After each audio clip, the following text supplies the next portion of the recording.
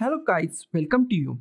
In this video, we are going to see how to find motherboard model number in Windows 11 PC or laptop by the simplest way.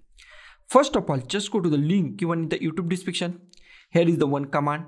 Just copy this command. Okay.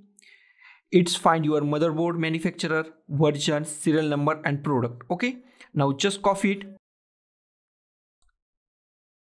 Okay, copy it.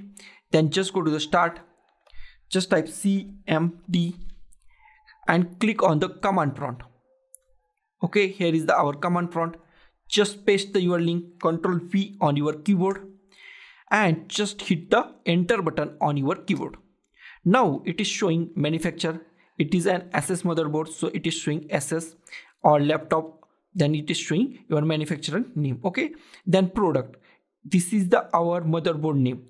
Okay, this is the Z170 Pro Gaming. Okay, and this is the serial number of our motherboard. Okay, and it is the version of our motherboard. So guys, this is the simplest way to all details of your motherboard or the model number in Windows 11 PC by the simplest way. So guys, thank you for watching this video. Don't forget to like, share, comment on this video, and don't forget to subscribe the channel. Thank you guys.